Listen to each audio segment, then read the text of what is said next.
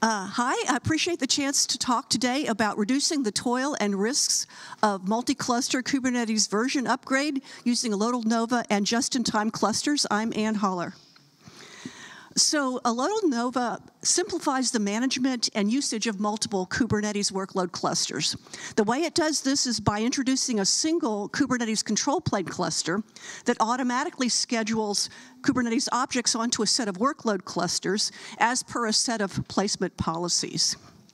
Nova has recently introduced an optional feature called just-in-time cloud workload clusters. Nova just-in-time clusters put cloud clusters that have been idle for a specified amount of time into standby state. And standby means either delete them from the cloud or at least reduce their resources to only the cloud hidden control plane. Nova just-in-time exits the clusters from standby, restoring the resources to the clusters when Nova schedules objects to those clusters.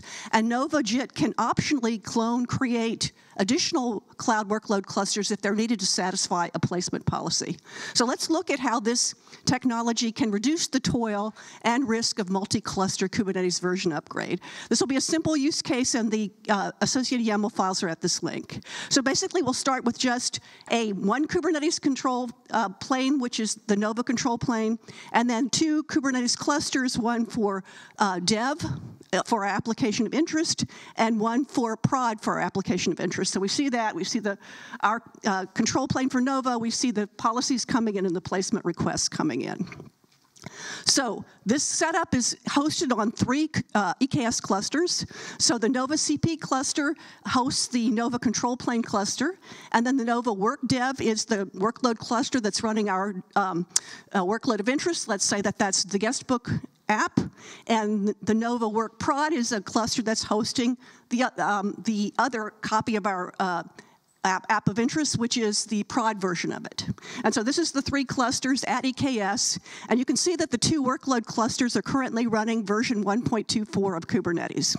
And if you look at this cluster from the standpoint of the Nova control plane, it knows that there's two workload clusters, it knows that they're at version 1.24, and they're running, they're not in standby because they're busy. So what is the low-risk, low-toil way of upgrading those clusters? Let's start with the dev cluster. It's basically a three-step process.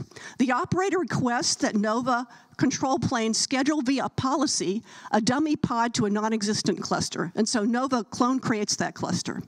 Then the operator requests an upgrade of that cluster to the new version of Kubernetes that they want. And this upgrade is straightforward and low risk because that cluster is not running anything interesting from the standpoint of the user. And then the third step is the user changes the Nova policy that scheduled that workload of interest to the original cluster to schedule it on the new cluster. And so when this is done, when the policy is changed, Nova automatically reschedules all the associated objects from that are governed by that policy to the new cluster. And now the operator can check and make sure that the dev workloads are running fine on that new cluster. If they're not, it's easy for the operator to change that policy again to kind of roll back by sending the workloads back to the cluster that wasn't upgraded. But if all goes well, we're done with the dev cluster upgrade. And this is actual, execution of these three steps. So at the top, you see the original two clusters. You see the policy that deployed the dummy pod. You see the upgrade. So you see the new cluster. And at the bottom, you see that the new cluster that's running version 1.25 is now ready. It's not idle. It's running the dev clusters. And the other cluster at 1.24 is idle. So rinse and repeat, do the same thing for your prod cluster. You hope it works because it worked fine for dev, but sometimes things happen. And so finally you get to this post-upgrade state where you have the two new clusters running 1.25, you have the two old clusters running 1.24 in standby state, and they've actually been deleted because this standby state policy was deletion from EKS, and all you have now are the two active 1.25 clusters. So that's it. I really appreciate getting a chance to talk about this and learn more at our website, and thanks a lot.